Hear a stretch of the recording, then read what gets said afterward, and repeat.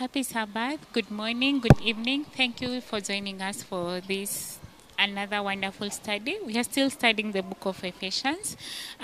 Today we go to lesson 5, Horizontal Atonement, the Cross and the Church. If I was given a chance to edit that title, I'll just call it John 3:16. But before we get to the real study, I'll ask that we bow down for a word of prayer. Let's pray. Thank you, God, for just being with us through the week until today. And as you're going to study your word, we pray that you'll be with us, you'll open our eyes, and you'll help us to understand what is our calling. And I pray that you may forgive us our sins, you may cleanse us from within, from the guilt and the power of sin. Be with us from now till we finish. In Jesus' name I pray. Amen. I'm joined by my wonderful panel once again. I'll start from Becky's side today. God is good.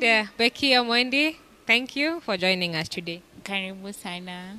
I trust you've had a blessed week. Welcome to the Sabbath rest as we start today with the lesson. We trust that we'll learn together and be uplifted. Karibu sana. Thank you. My name again is Museti Matundura, and I'm glad to be here, and let us divide the word of God. Amen. together. Amen. Thank you. So today our memory text comes from the book of Ephesians chapter 2, verse 13 to 14. Ephesians chapter 2, 13 to 14. It says, "But in Christ Jesus, you who once were far off have been brought near by the blood of Christ. For he himself is our peace, who has made us both one." You know, one thing that the Jewish community took pride in is the fact that they believed that they were the chosen. They were the only ones, the nation that had a one-on-one connection with God. So it gave them a lot of pride, to a point that they looked at other communities as children of a small God. I'll say that. But really, it was the truth, because they used to worship gods, whereas they worshipped the one and true God. But you know, over time, last week we talked about living in the new dispensation. So the new dispensation in this context is the fact that it is no longer like that. Salvation is for all. It was not just for the Jew only. It is for the Greek. It is for you coming from a small village there in Kaboch. I'm sorry to use that example. It is for you coming from Nairobi, the capital of Kenya. It is for you in New York. It is for you in Jamaica. It is for every one of us. And this week, that is what we are going to delve on. This week, we are going to look at Jesus saving both the Jewish and the Gentiles equally. This week we are going to look at salvation offered to all by Jesus. It is universal because he died on the cross, thus making provision of salvation for everyone who believes in him, as in John 3:16. This week we are also going to look at Jesus Christ not only destroying the walls that were standing between the Jewish and the Gentiles, but also building a new reality, a new temple of God, the church, where both the Jewish and the Gentiles equally live together and can share in the gift of faith. This week, we are going to just look at what does it mean, horizontal attainment, the cross and its significance to the church. Brother Moseti, we're going to start with you, the Sunday part. What does it mean to be brought near Christ? It's quite an interesting thought there, that brought near in Christ. And I believe that it is always in Christ. All our benefits are in Christ, together with Christ, accepted in the beloved.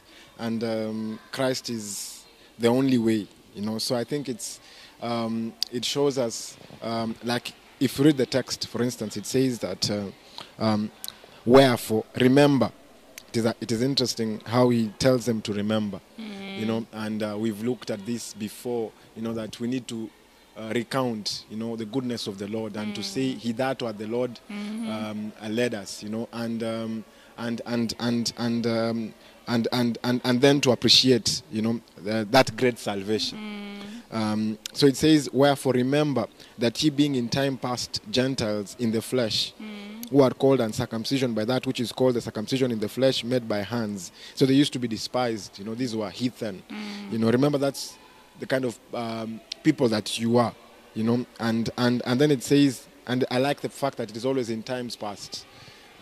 Even Peter talks about in times past, the format when we walked in the lusts of the Gentiles. That's what he says. So as in, it is interesting in times past, and I believe a life of sin is good enough in the past, you know, and right now we should walk in newness of life. So it says in time past, Gentiles in the flesh. And then it says that at that time you were without Christ. So it says that they were without Christ. And then there were aliens from the Commonwealth of Israel. I've always loved this expression. Aliens from the Commonwealth of Israel. Strangers, you know, from the Commonwealth of Israel. In Israel, we see that in Israel we are partakers of all these beautiful things, you know, ascended with Christ, seated with Christ, resurrected with Christ, all these things. So as in, there were aliens, there were strangers from this thing. And then strangers from the covenants of promise. And even all those promises which God gives in his word, there were strangers to them. And then it says, having no hope and without God in the world. So as in, it is a terrible scenario, you know, to be in, you know, without Christ. You have no hope and you are without Christ and you're in the world. So this is the scenario that they were in. But now, it says, but now, another good but here. But now, in Christ Jesus, ye who sometimes were far off are made nigh by the blood of Christ. That is the work of salvation. That is the work of redemption. And so those who are aliens now become Jews. They become spiritual Jews, as it were, and those who are strangers to the covenants now become partakers of these covenants of promise, and those who are without hope now find hope in Christ. And so it tells us that it shows us how great a salvation we have in Christ, and the kind of things that Christ does for us. You know, He has good thoughts for us, plans to give us a future and a hope, we are told by Jeremiah, an unexpected end. And you can see that what Christ offers is always something much better. And the state that we are in without Christ is a terrible state. So it tells us that salvation is a good thing, you know, and it's a wonderful thing. Even right now, even without thinking of heaven, you know, godliness is profitable unto all things. So as in... that's what I would say, you know. And you ask yourself, from whence has God taken you? You know, what has been your journey with the Lord? And then we should be grateful every day, and we should cherish and not neglect this great salvation. And we should appreciate, you know, the power of God and the mercy of God and how He has brought us. We have been brought near. We're no longer far, but we are near, you know. And that's the whole plan of redemption and the whole purpose of salvation, to bring us near and not far. Amen. Thank you. The whole plan of salvation is to bring us near and not have us very far. Even when you see someone and you want to be friends with them, you start being near them, you know. And I feel that's the same thing that Christ is applying here. And when you read the book of Hebrews chapter 11, verse 31, by faith the harlot did not perish with those who did not believe when she had received the spies with peace. My concern here is Rahab. Rahab is not a Jewish. We all know that. Yes. She's not a Jewish, but she's here by faith. And she's not just on this verse, but when you look at the genealogy of Jesus, I think she makes it. Absolutely. So we are looking at, my question is, from not really a question, but a comment that I'd like your comment to, Brian, is that there is Rahab, and she's not the only one. What hope does that give to every one of us who feel like, I've walked so far, and Christ, we are talking about Christ bringing us near. There is Rahab, and the Bible records that she was a harlot, and that's how we've known her all the time. So there's also someone who has their sin next right to their name. What hope does that give them? In the context of this scripture passage that you are looking at this week, 11, Ephesians 2, verse 11, Paul is here specifically addressing Gentiles. And for a fact, they were far. If you look at the times that they were in when they used to visit the temple and all that, there is a point they would not go beyond. And when Paul uses that phrase that he is borrowing from Isaiah 57:19, which says, peace to the far and near. You know, those are the words of Christ. Peace to the far and near. And so it's true they were far. They were far. And to bring it in our context, when we see Rahab there, who was not a Jew, that gives you and me hope. That is why those names are there in Hebrews chapter 11. It gives you and me hope in the fact that Christ has drawn us himself, has drawn us near to himself. That, yes, our sin, when we look at our sin, you look at yourself and you write yourself off. You see no hope in you of no coming near to church or coming to Christ and giving your life to him. You write off yourself on account of, looking at your sin with so much, you see that no power I cannot be accepted by this amount of sin. But Christ is telling us that I'm the one who has called you. I'm bringing it. Give that sin to me, and I'll take it. And so there is hope for me and you. There is hope for anyone out there. You look at your life and you say, no, I can't match up to this lifestyle. I can't keep up with this standard of Christianity. No. Christ is saying, I will draw you near to me, and I'll be able to give you, and I'll be able to establish you in this walk. Yeah. Thank you so much. There is hope for us because Christ is going to establish us. Becky, you are a bit unlucky because you are my friend, so I know you. So, Becky, I know you are not born in the faith of the Seventh-day Adventists. Does it make you feel sometimes that Christ has redeemed you to some light? And if that is how it makes you feel, please talk to us, and just if you can elaborate, what is the experience? Thank you very much. When Paul writes to the Ephesians in Ephesians chapter 1, verse 12 and 13, he says that we who first trusted in Christ should be to the praise of his glory. In him you also trusted after you heard the word of truth, the gospel of your salvation, in whom also, having believed, you are sealed with the Holy Spirit of promise. Paul creates a situation where there is a particular class of people who first believed. Now, these people who first believed are to be to the praise of his glory. And then he points out to the Ephesians and saying, in him you also trusted.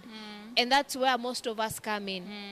That though we were not Jews, we were Christian. We were, the believers were first called Christians at Antioch. But in this Christian religion that we are in, we also came in at different spaces, from different philosophies, different worldviews, different perspectives.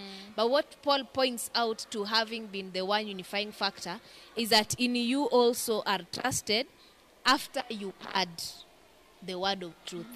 So it is the word of truth that makes the difference, that enables us to be gathered all as one in Christ.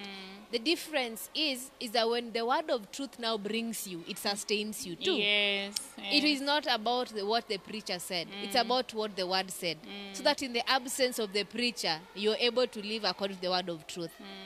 If the team you joined is not living according to the word of truth, you still have a chance to live according to the word of truth. So the word of truth becomes the fundamental thing that brings us all to Christ. And whoever is out there wondering, what shall I do about my Christianity? You are wondering, if you look at the mission reading in the previous studies that we have had, the experience of John Bradshaw is actually shared, and we are told, one of the directors at it is written, he says, as a young man, he used to search and wonder exactly where to find the word of God. Because there were so many things around him that he could not make sense of. But when he laid hold of the gospel of God, and read the word of God, and in the context of the great controversy, he was sure he had reached home. And when he says that, having read that, regardless of what other people were saying, he had now known the truth.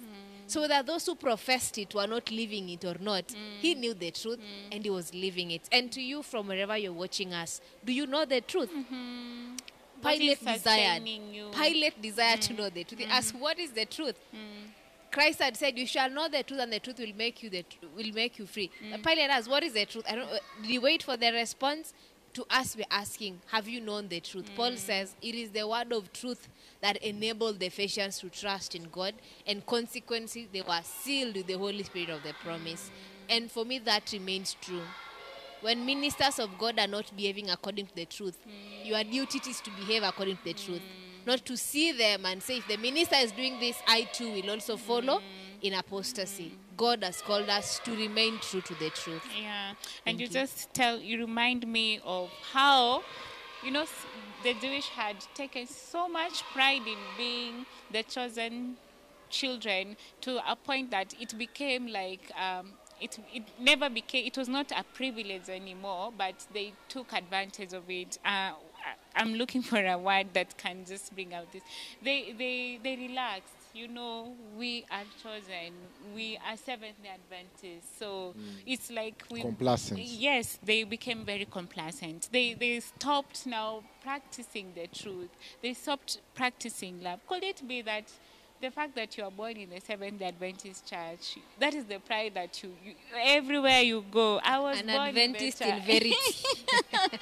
My grandmother started the church. Are those the things that you are using to sustain your faith, or actually the truth that God called you with is sustaining you? What is just sustaining your faith? Amen. That is the question I'd ask. We move to the Monday part, reconciliation, God's gift from the cross.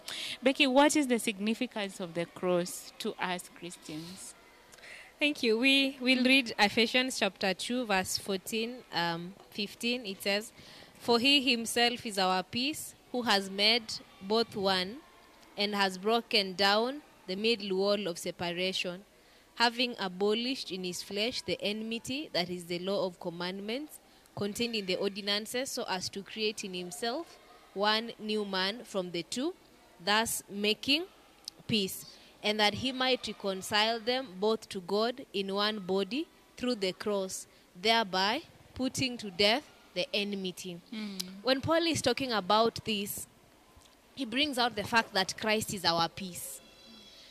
When we talk about peace, we already think of war, or we think of instability, because it is only those who have not known peace that desire peace.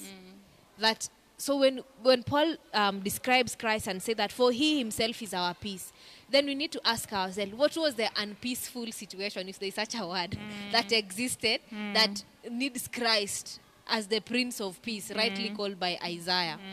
And you realize that one of the things that was not peaceful, the instability that existed, is that Gentiles were far off.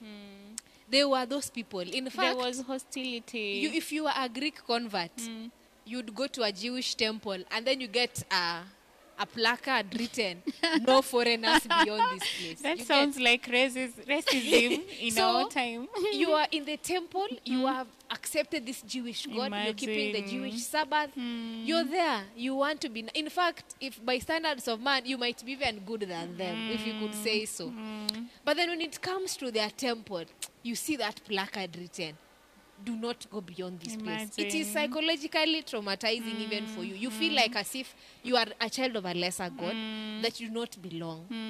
And that creates instability in any way. So when we say that Christ is the Prince of Peace, such was a situation that existed. Another situation we find is that because of this particular circumcision, the Jews considered themselves to be of the children of God, as you had mentioned, and they look down on others. They refer to them as those of the uncircumcision. In fact, if you read the book of Acts, we see one of the things that Paul was faulted was for bringing Timothy to the temple. And you wonder if Timothy was the convert, the man who knew the word of God, who had been taught from childhood. why did they have a problem with him accessing the temple? So there was this enmity that existed.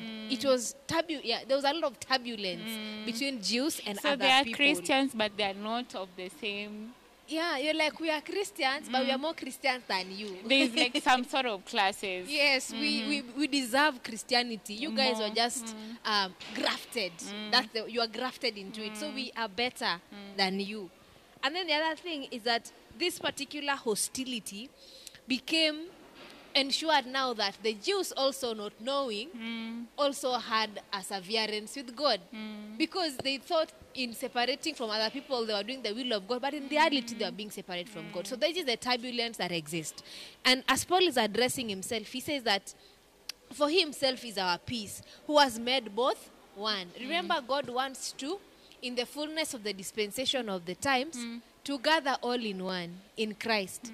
So Paul is actually telling them that Christ has made us one and has broken down the middle wall of separation. And now, verse 16, that he might reconcile both to God in one body. So the reconciliation is not just for the Jews and Gentiles, but to be reconciled all in one in God.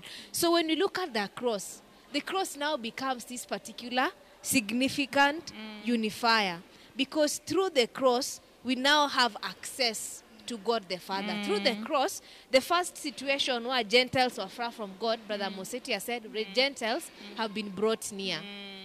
When Jesus himself died, the curtain that separated the temple was rent into twain. And therefore, everyone had access to the most holy place. So, in effect, that separation between Jews and Gentiles no longer existed.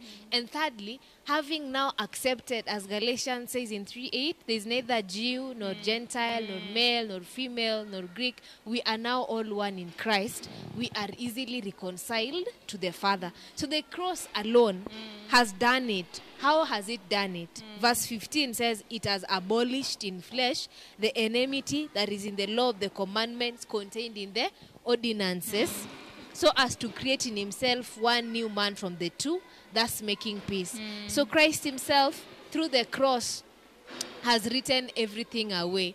And there's a hymn we usually say, they are nailed to the cross. Christ bore our burden, our sin to the cross and nailed them there, so that we have no condemnation, for we have chosen to be in Christ. Now, that was the situation of the Jews. I hardly ever feel that I'm a Gentile. Never in my Christian experience have I ever felt that I'm not a Jew and thus isolated. But our reality is, our differences are not about Jews and Gentiles. Our differences are about class. I am rich, I am poor, middle class. Political affiliations, football, clubs. There's now all these other issues that separate us. And we are required to ask ourselves, in the context of Christ, how are we dealing with this separation? Do you find it difficult relating with those in a class below you or above you? Do you relate with them well, or you isolate them? And so it's very important for us to not just shut our eyes looking at it as a Jew-Gentile situation, but bring it down. When someone who is not of our class is selected as a church leader, how do we relate? Of our tribe. Yeah, how do we relate with them if he's not of our tribe? If when we are having political situations and we have to decide on whose side we are on, do we still remember we are belonging to the same church? So the cross of Christ is the equalizer. All we, like sheep, have gone astray, but the Lord has laid on him the iniquity of us all. Amen. And that is what that matters. Amen. Thank you, Brother Moseti. In that same spirit, what does reconciliation look like, and what really does it mean to be reconciled? That means that when I'm asking you that question, I'm assuming you've been in a turmoil, you've been in a turbulence with the believers, and you had to get to this point where you have to get reconciled, or you have witnessed reconciliation, because the lesson writer gives us an estrangement situation of a mother and daughter, and now one of them decides to take the high road, because as we have established, Paul is taking the high road. And how can we take the high road as Christians and just work out through this reconciliation? Okay, I'll talk about reconciliation. In fact, I'm reminded of a text I like, 2 Samuel 14, verse 14. It says that this is indeed, and it is an interesting context. The context is one of reconciliation because Joab saw that David's heart longed for Absalom, and he wanted to reconcile David and Absalom. So he went and got the services of a wise woman of Tekoa, and he put his words in her mouth. And so it is interesting that when this woman was trying to convince David to be reconciled to his son, she was making, she was using the argument of redemption and God Himself. And it shows that even the rude soldier that Joab was, Mrs. White says, understood redemption. And it is about reconciliation. So I think reconciliation, the reconciliation with God is like an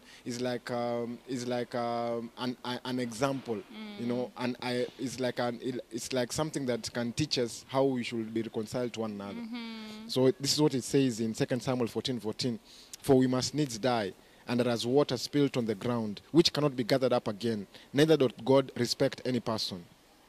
Yet, so God is not a respecter of persons, class, and all those things. God does not care for them. But it says, yet doth He devise means that is banished be not expelled from Him. So God will always come up with a way to devise means that those who are banished from Him should not be expelled, so that He will devise a way to bring them close, you know, to reconcile. And that is actually the way God does everything. The plan of redemption is God who made the first move. It was God who came up with it. Now you ask me about reconciliation. We are told that to us has been given the ministry of reconciliation, and one of the markers of the last days is that people will not be loving reconciliation. You know, people, those wicked people will not want to be brought back together. Kiswahili kinasema hawapendi suluhu. So as in, it's something that it is something that we should learn from God. As God forgave us, we should forgive. Amen. And Amen. as God reached out to us, we should also reach out to others. We should, in fact, we're told we should pray for our enemies and for those who despitefully use us. You know, that is great spiritual discipline. You know, I don't know if we've reached there. Christ told us that our righteousness should surpass that of the Pharisees. Wow. The Pharisees will tell Jesus, help him because he has helped us to build the temple. That was their righteousness. But it has to go beyond that. You must also pray to Jesus, help him, even though he has insulted me. Wow. You know, and I wish him well. So that's the standard that Christ set for us. And we should be people who seek, you know, to reconcile and to make peace. Blessed are the peacemakers, for they shall be called the children of God. Amen. Yes. Amen. Now you are talking about reconciliation, and I'm just laughing. And now the part that we should be praying for our enemies. How practical is that? Or not really practical. How easy is that? You've been hurt. This person has hurt you, and you instead of coming, you know, when I do something wrong to you, naturally you expect me to come and say, Moseti Pole. Yes. But at this point, you're the one who's the victim of the situation. It looks like it's even me who it's now I become the victim. It looks like you are the one who has wronged me. How do we handle such situations? Let's just be real and talk about you know, it's easy to say that pray for your enemies. It is in church pulpits that nowadays you'll hear people saying, cut off. If this person is not doing good to your mental health, do what? Cut them off. The ministry of cutting off. Yeah, the ministry of cutting off. I don't know who is sharpening these machetes, but there's a lot of cutting off that is going on in our in our homes, even in churches. Just briefly, in one line, all of us, just let's talk about starting with Brian, then we go to Becky. It's not easy. Your microphone. Sorry. Yes, it's difficult, as you have rightly said. But when you look at it in the context of your own situation, and what you deserve. And what Christ did for you. That can only happen if you are a Christian, a child of God, who has appreciated Amen. what Christ has done. When you have appreciated what Christ has done for you, that is the only time that you can be able to do that. Otherwise, if you are not a child of God, if you are just, you have not really been converted, it's not easy to go down on your knees and tell, God, forgive so and so. But when you have reached a place where you have experienced what Christ has done for you, you really appreciate what it took God to reconcile you to himself, then it can be easy doing that. If you are a child of God, if you are a child of God, I'm insisting on that point, Becky. We are looking at following God in trying times. Imagine. And that is actually one of those trying moments we have. This is what Jesus said, that you have heard that it was said, the cutting off ministry. You have heard that it was said, you shall love your neighbor and hate your enemy, or rather cut him off. But I say to you, love your enemies, bless those who curse you, do good to those who hate you, and pray for those who spitefully use you and persecute you, that you may be sons of your Father in heaven. For he makes his sun rise on the evil and on the good, and sends rain on the just and on the unjust. Amen. For if you love those who love you, what reward have you? Do not even the tax collectors do the same? And if you greet your brethren only, what do you do more than others? Do not even the tax collectors do so? Therefore you shall be perfect, just as your Father in heaven is perfect. Wow. Case So, closed. yeah, like it is Christ who says that is the standard that we need to walk in. And when we are unable to reach that standard, we go back to him who gave it and say, God, Please me. help me. The thing is, when we are looking for similarity with people, we want to be same. We don't want to be odd one out. So conforming becomes the easy way out. Because you don't want to be told, you're sure you're doing this. It's the same way. It's the same way you return tithe and someone asks you, in this economy, you're giving 10%. Yeah, so there's always a way out for compromise. It's always the easy way out. But when you look back and ask yourself, what does God require? What does the Lord require of you, oh man? Then it becomes difficult, but through Christ it can be done. Amen. Yes. Amen. Can I say something also? I read something interesting. Should be in the Torah, maybe in Numbers, or is it Leviticus? And God was saying that if you see the donkey of your enemy, and then it defines, and then it says, it doesn't say of thine enemy whom thou hatest, but who hatest thee. So as in, the assumption there is that you cannot control who hates you, but surely you can control hating somebody else. It's not expected that you hate someone else. And I went on to read elsewhere. Even Christ says, those who despitefully use you, your enemies. And then he says your enemies are not the ones you hate, but the ones who do evil to you. You see? So, so that's of course, Christ is not telling us that we should be in intimate relationships with those who are doing evil. Certainly not. Because bad company corrupts good morals. That's not what he means. But we should love everyone, and we should be kind, and we should pray for them. We should not be, thou shalt not hate thy neighbor in thine heart. That's what he said. Amen. I've had to deal with a situation just was so recently where I needed to forgive, and it was hard. I agree, it was hard, and I would wake up daily. I'm sitting next to this person who has done so hurtful things to me, and every day I'd even feel like, God, you're not calling me to forgive this person. You're not asking me, But after wrestling, it's not easy. We are agreeing that. I'm agreeing. I don't know the rest. I'm agreeing that it is not easy, because I had to get to a point where Becky is saying, you ask God to help you, because he's the one who has called us to forgive. So he can help you to do what? To forgive. We are really against the ministry of cutting off people. We moved Maybe someone would ask you, the same Bible says if your hand causes you to sin, chop it off. How do they relate? Exactly. Yes. We cut off sins. Yeah. Don't cut off We are people. not cutting off people. I think we Amen. cut off people too easy. Yes. Scenarios where we are told if somebody calls himself a brother and he is a brawler or he is a fornicator, you should not even eat with them. You see? So as in, there is that, there is a brother when like, or there are statements like you can bear with their friends and families but not with their vices. You see, that's where we draw the line. But that does not mean we hate people. But I think we love reaching that point of cutting off too soon, Very and very fast. quickly. Yeah. So I Without think doing anything, Absolutely. without praying about it, Exactly. without attempting reconciliation, Sure. you simply say, "Let me cut off," and maintain Especially my peace. 31st December. Cutting off happens. You cut off. I pray that we move away from that. It's not godly. It's not biblical. Breaking down the dividing wall. We are from reconciliation. Now there is the dividing wall. Becky told us that there was a placard. You cannot. This is the end for you.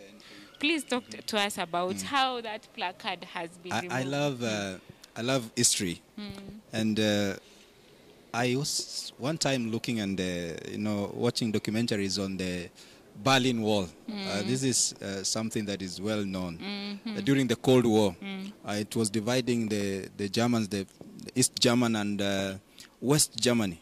And something very interesting is that you would find one part of the family is on this side, and the other part of the family is on this side. And they couldn't get to talk. It was illegal. You'd be arrested if you were found trying to move to the other side. And you find that with time, one part of the divide embraced some philosophies that were so different from the other one. And that is what the division of walls can do. And Paul here is trying to highlight to us that, as we read we can read it again in Ephesians 2:11, verse 15. No, verse 14. For he is our peace, who had made both one and had broken down the middle wall of partition between us, having abolished in the flesh the enmity, even the law of commandments contained in ordinances, for to make in himself of twain one new man, so making peace. Imagine you are a Gentile, you have accepted, these preachings from Paul, and you go to the temple to worship, and you are told that, hey, you cannot go far beyond this point. It is very disheartening. It breaks your heart. You maybe you ask yourself, maybe this is not for me. I've not been called to this. This is not for me. And perhaps we in our day are building those walls, and I establish them so firmly that when new believers are coming, they reach there and they wonder, is this really for me? I'm not an electrician, but I know this, that you have to do some connections for current to flow, electric current to flow. We are talking about horizontal atonement. If you have accepted Christ, the vertical atonement, you have accepted Christ, you have accepted his love, you have accepted his salvation, and that love is not flowing horizontally, there's a problem with the connection somewhere. Yes, I'm saying I'm not an electrician, but if it doesn't flow, there's a problem with some connections. Maybe you need to sit back and ask yourself, did I do the right thing? Is the connection right? Maybe the connection is not vertically, maybe it is going diagonally elsewhere or downwards. So that is a high thing that Paul is asking us to do. That once you are connected with Christ, then it should flow horizontally to your brother and sister. You shouldn't look at tribe. You shouldn't look at race. You shouldn't look at, in our context here, even where I come from, people even go down even to the clan. And that tells you how humanity is so low. That, you race, you come to country, you come to tribe, From tribe you go to clan. In fact, now you go to the houses. Now if you go down houses, now you start rich, poor. You see, it can be that's how low that we have come. If we don't allow that love that Christ has saved us with to be able, that we are able to extend it to our brother and sister without looking at tribe or anything, but looking at that person as someone that Christ has died for. Amen. That is the only way we can be able to break these walls. Amen. And maybe in our churches, we need to assess and look and see how are we accepting new believers? Amen. Are they coming and finding comfort? That's my point. Are they coming and finding peace? Are they coming and finding Christ and seeing, in this place there is warmth. In this place there is love. In this place I'm accepted as I am. And people not looking at me, hey, you are coming from this place or that place or this place. No, that I've come because Christ has called me, and herein are my brethren. Herein I can find love. Herein I can find people who really desire my good. You know, the way Paul was preaching to the Gentiles, he was doing it like people were of the same where he was coming from. And that is how we should regard people out here. That we should be people who are breaking walls.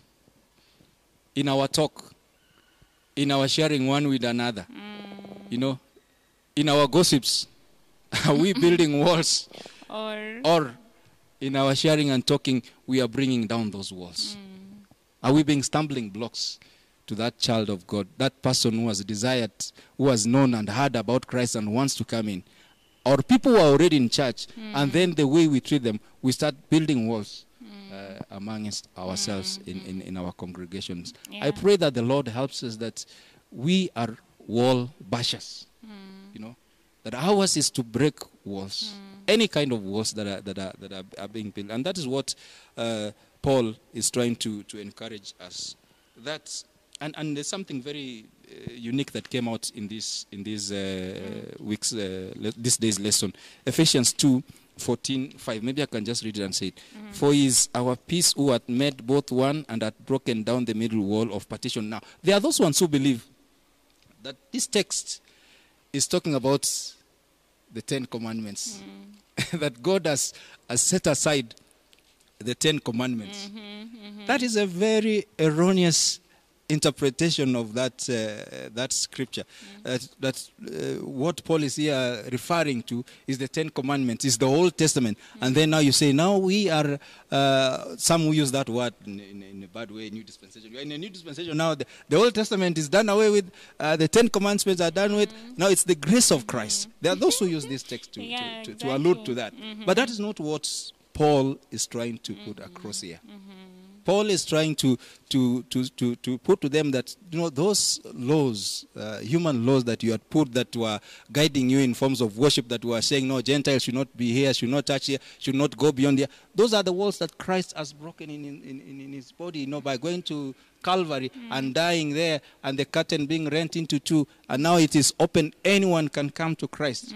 Those are the things that Paul is referring to. He's not referring to the 10 Commandments. If he was referring to that, he will not quote several times. He has quoted the 10 Commandments in the book of Ephesians. He will not be doing that. So let us learn to put this in context. And the context of this is not talking about Paul abolishing the 10 Commandments. Amen. I was saying that it is not the 10 Commandments, because here it says the commandments contained in the ordinances. That's the ones that were removed. Those ceremonials. So as in, but not the moral. Yeah, and we say it's a ridiculous notion to say this is the dispensation of grace. And what is grace without sin? What is sin without the law? You see, so as in even grace itself, how can it be there if there are no sinners? And how can we have sinners if there is no law? So as in, it's ridiculous to say that, so as in, those things need each other. A savior, sinners, the law, grace, all those things, they are intertwined like that and linked. That's what I would say myself. Amen. And then interestingly also, it seems to me that those who have a problem with 10 Commandments only think the issue was the Sabbath. Of the Sabbath. But when you look at, there is nothing, when you say no Jews, no foreigners beyond this place, there is nothing like that contained in the 10 Commandments. You get, when it has to do with the ceremonies of the temple. So it could not, there is nothing in the 10 Commandments that suggests that it was a dividing wall. The 10 Commandments in any case appeal to the moral conscience even before they were promulgated. Even in those countries, in those nations that practiced child sacrifice, they still knew killing was wrong. To those people who even those heathen nations knew adultery was still wrong. So we are not talking about moral issues as encoded in the 10 Commandments. They could not be a dividing issue. In fact, they were unifying factors that enabled each one of us is protected. When it gets going down into the issues of ordinance, how I should wash my feet, how many times I should pray, Sabbath, how many kilometers I should walk, the type of sacrifice I should bring, the lamb without blemish, the doves. Now, all those issues were abolished because they were specifically made for the Jews.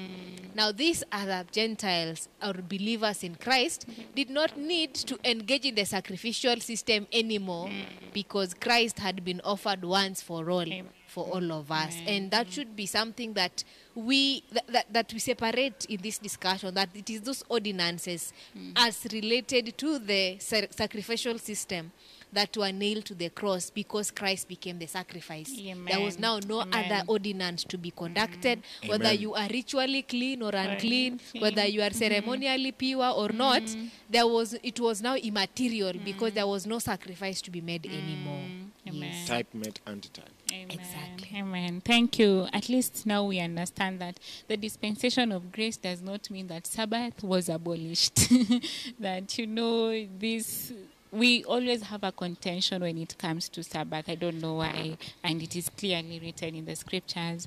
Could it be you are the wall that is standing between you and the next Christian? Could it be that you are the placard that is standing there? No foreigner beyond this place, because of the things that you are doing.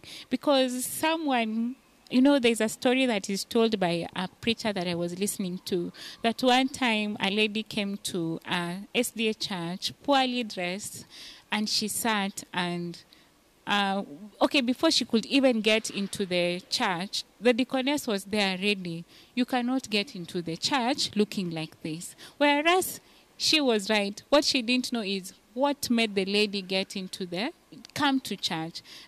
When the lady stood to tell her testimony, the thing is that she was always coming. She was working as a lady of the night. So when she came from her work, every time she would hear people singing in this church, and every day this word seemed to just call her, come, come. And this day is the day that she made that decision. And this deaconess is standing between her and the call that she always had every morning. But because when the Spirit of the Lord is working, it is working. And when God says, today is your salvation, is your day, she just left. And on the other side, she saw another door that didn't have any deaconess or deacon, and that's how she got into church, the way she was dressed. So could it be that you are a stumbling block? You are the wall. Like Christ is bringing the wall down, you are building it up afresh. I don't know. Please ask yourself. Examine yourself, and you can answer yourself that question. Jesus, preacher of the peace. There's a scripture that Christ says that there's a whole chapter in Isaiah. I've really looked for it. It says that Christ is the Prince of Peace. Chapter 7. Isaiah 9:6. 9:6. 9:6. And to us a child is born. Exactly, exactly. That's the chapter I want us to read. If anyone of us is there, please just read Isaiah chapter 9. 9 verse 6, it says, For unto us a child is born, unto us a son is given, and the government will be upon his shoulder, and his name will be called Wonderful, Counselor, Mighty God, Everlasting Father, Prince of Peace. Amen. Amen. please talk to us. Uh-huh. Jesus, preacher of peace. Isaiah already prophesied him as the prince of Amen. peace.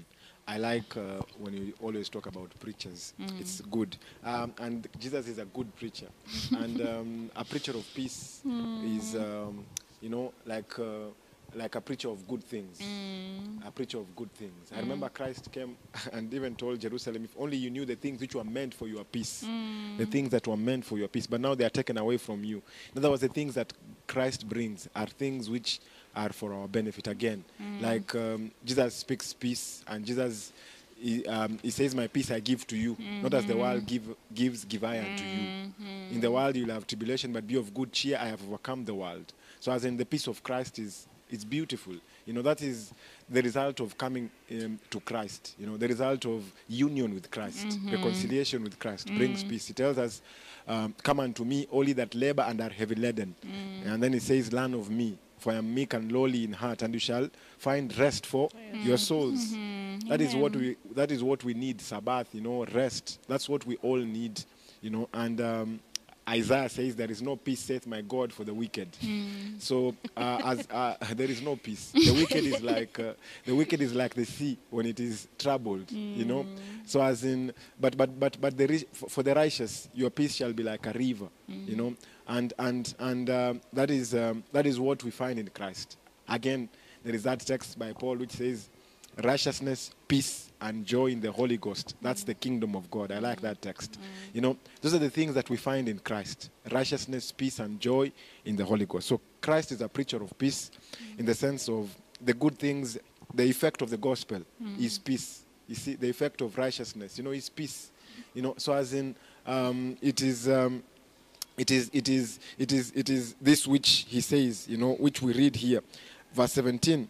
It says, and came and preached peace to you which were far off. In other words, there is no condemnation to those who are in Christ Jesus. Amen.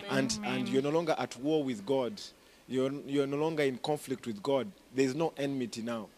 And then there is peace. So that's how I appreciate, you know, that text, you know. And that's what we are all called to do, to preach peace, you know, the gospel of peace, the gospel that will cause men to be at one with God. Amen.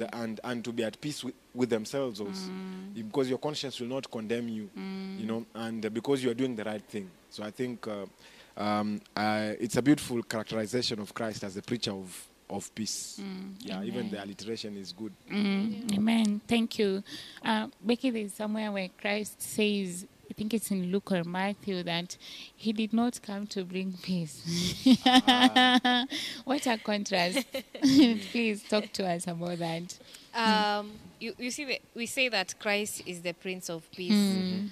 But when he's now, I think it's when he's now talking to his disciples, that he previously I've sent you without a bag, but now I tell you, you need to carry Luke a bag. chapter 4. Now, previously you have gone without food, now you have to carry food. And what Christ is trying to signify is the fact that the message of the cross, to those who are perishing, it is foolishness. And to those who are being saved, it is eternal life. And now for those who are perishing that find it as foolishness, their reaction to it would be foolish. And so you would find mother and daughter separate, husband and wife, because of the workings of the gospel of God. The truth is so sharp that, like a double-edged sword, that the person who accepts it is willing to do anything for it, and the person who rejects it is willing to become an enemy at all cost. And so it's not that Christ is bringing that particular enmity between people, but it is the working of the gospel reveals the reality of the controversy that causes you to choose sides, and you just have to be on the Lord's side. Consequence of choosing the Lord's side is like our adversary, the devil, like a roaring lion, is seeking whom he might devour. And if he was able to enter through a serpent, how much more our parents, how much more our siblings, how much more our colleagues, so that the enemies of a man would be the members of his own household. Amen. Because it is them who can directly influence your activities, your belief system. And we know that we are dealing with a cunning devil. So the word of the Lord comes to us in peace, but its consequence by no means is not peaceful. That's why Jesus says, my peace I give to you, not as the world gives, but as I give. Amen. So, and he says, great peace have they Which love thy that law. love thy law. Amen. So then it gives us a whole different perspective altogether.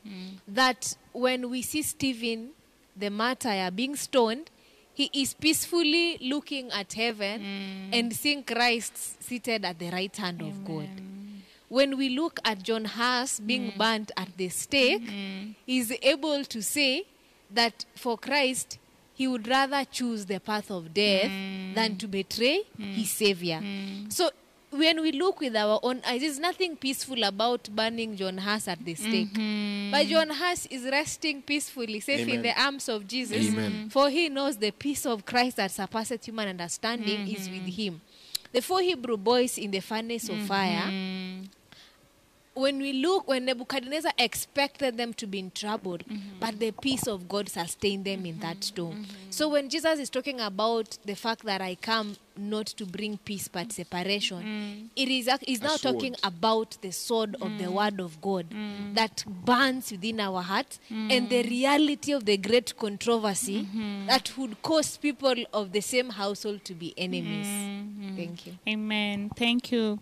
In Isaiah, I think it's 34:36, it says that I will keep him in perfect peace, whose eyes is stayed on me. So, brethren, if you want to experience this peace that Christ gives to us and not as the world, because the things of the world that give us peace, money, you are broke, you are stressed, kidogo, you've gotten an M-Pesa, you are happy for 5 minutes, you've paid all your bills, then you are go back to square one. Sijui, you are single, you get someone, then you get into marriage, you realize, it is not as they were saying. You are going back again to square one. You want a job, you really pray for this job, you fast and pray, you get it, and then, you get all the challenges of the world. Then you are like, it is not, like, the things of the world will not quench the thirst, will not give us the peace. The peace can only come from who? From God. And as we have been reminded from the scriptures that Christ is able to give us peace that surpasses every human understanding. That you are burning and we are wondering what is wrong. How can you be in peace and you've lost your mom, you've lost your dad, you've lost your job? It is only because you've stayed on Christ. You've decided that I am looking on Christ. We move to the Thursday part. The church, a holy temple. And I really love this, the way that this lesson has just been chronologically arranged. It is from one point to the next. We started from brought near in Christ. We moved to reconciliation, breaking down the dividing wall, Jesus the preacher of peace, and now we go back to the church. We no longer have the placards. A holy temple. What are your thoughts on that lesson? It says, it says that we have been taken from far, and then it says we have the whole building fitly framed together, growth unto an holy temple in the Lord. Again, in the Lord, it's always in Christ. And then it says that Christ and the apostles, Christ is the chief cornerstone, and you are built upon the foundation of the apostles and the prophets. In other words, the word of God. So as in, we are established in the word of God, and we grow, and as a church, feeding on that word, continuing as disciples, and it's a holy temple. And of course, that is the whole idea, to make us holy, and to help us, to enable us to bear the image of God, and that is the church of God. And then it says, in whom ye also are builded together for an habitation of God through the Spirit. So, it also talks about, even as individuals, the way the Holy Spirit wants to live in each and every one of us. So as in, and I think it is that text, which tells us that in Peter, that you have escaped the corruption which is in the world through lust, and you have become partakers of the divine nature. Amen. Through the promises of God, exceeding great and precious promises. The word of God, through the Spirit transforms us. We become holy, and we come together. We as believers, and we form the church of God. But even as individuals, we are to be temples, of course. we are to be temples. That imagery of the temple is still consistent in the sense of the individual being a temple of the Holy Spirit. You become a habitation of God. That's beautiful, And God comes not just near, but He comes inside. The indwelling Christ. So I think, and that is a degree of a high degree of closeness. We've been talking about being brought near. That is a high degree of intimacy that God wants. God wants that. Always He's seeking for that to dwell in us, as opposed to before we knew Christ, when we were driven by our own lusts and we were doing the will of the devil. And probably even devils dwelt in us. But now it is the Spirit of God. God Himself dwelling in us, and Amen. it's a beautiful thing. Amen. God dwelling in us. That's why Paul tells us that we are the temple of the Holy Spirit. Brian, what are your thoughts on the Thursday part? I like how Paul has been building this theme, He's been addressing, let's say, individuals. He's been talking about, he started with the Ephesians. Then now we are seeing him bringing in the Gentiles. And now he's bringing them together, that you are to be one body, one church, one temple. And that is how it should be. That, when worship is happening in the family, when worship is happening in my individual closet, when as families we are working towards knowing God and inviting God in our homes, as an individual, and out there in my closet I'm praying and working towards reflecting Christ in my life, that will be reflected in church. When we come now together in church and that love in us, we will desire good for everyone who is coming there. We will desire, we not look at each other as rivals or as enemies. But once we do that from the basic unit in the family, and it comes like that, and that's why Paul has been addressing this. He addressed them individually. Now he's coming to the church and running ahead of myself. Subsequently, in the lessons ahead, we'll be looking at how he's now addressing the church as one, and marching on as a one army. So that's, if we do that in our small units, then we are building a strong temple. We are building a holy temple for Christ, that people can come and find solace. Amen. Amen. Amen. Thank you. Amen. That's beautiful. And we realize that, as we said, the foreigner coming and finding the placard feels alienated. But Christ Jesus having broken down the separation, the wall of separation, creates a new reality. That there is a new temple, the church of God Himself. And the beauty is that, since in the former times, the Gentiles and the Jews were separated from another by that particular requirement, and even the existence of the curtain made it possible for only the priest to have direct communion with God. We have a new reality whereby the church is the body of Christ. The church is made up of the believers are the building materials, with Christ being the chief cornerstone. So much so that when Christ is the chief cornerstone and we are building the church, we need to be like Christ. So I individually, though I'm a temple of God, I'm also a building material. Amen. And I am to be hewn into Christ, the chief cornerstone, as you, Rumona, are being hewn into Christ, the chief cornerstone, and Musiti and Brian, that we all end up with the church of God proper, which is the fullness of Him who makes it all in all. And that's the beauty of it all, that the perfection that Christ desires of us is that He may gather all of us in one, in Christ Jesus, one body, one church, one spirit. And that automatically creates in us the need to be each other's keeper, because we want to build one church in Christ. So we want to be as perfect as He is. I, Becky, being perfect, you, Rumona, being perfect. It means that whatever it takes to keep Rumona hewn to the chief cornerstone, I must need do. If it takes prayer, meditation, evangelizing, proselyting to make you remain, then I will do my honest part and do that for you.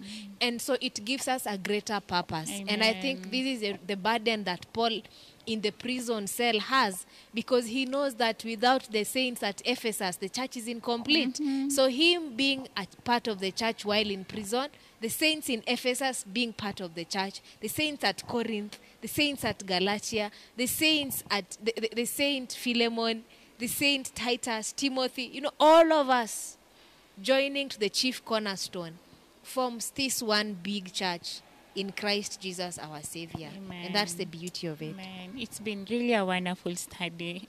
Sorry we won't have like a round comment like the previous lesson because we are constrained by time. But this has been that lesson that you really want to share with everyone that you know, because we coming from when we were far to a place where Christ has called us holy temples, where we are in unity.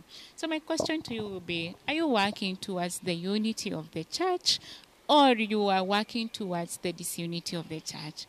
And like we've learned in our previous quarter, there are only two ways. You are either on the side of Christ or on the side of the devil. So you know. And Joshua chapter 24, verse 15 tells us, choose ye therefore who you will serve today. As for me and my house, I will serve the Lord. That's how he summarizes his life, and that's how we are going to summarize this lesson. Choose ye therefore on which side you will be. Brian, please close for us with a word of prayer. Let us pray. Father Lord, we indeed are very grateful for this lesson that we've just had. And we've seen, Lord Father, we shouldn't be builders of walls of division in church, in families, where we work, or where we find ourselves. But that, Lord, we should be people who are bringing down walls, Lord Father, making it easy, Lord Father, for that sinner out there who is struggling, who is looking for a way home. That, Lord, we may level the way, that they may come into the fold of the Christianhood, Lord Father, and there they may find solace, and there they may find joy, and there, Lord, they may find people who desire their good. How we pray, Lord, that we might be that in our various churches, in our families, Lord Father, because we ask all this in Jesus' name. Amen.